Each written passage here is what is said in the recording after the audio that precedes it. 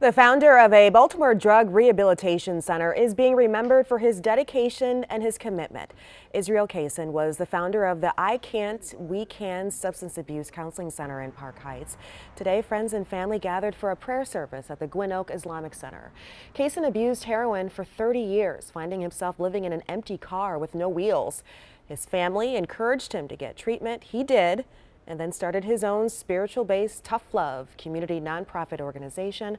A public memorial service is scheduled for March 4th.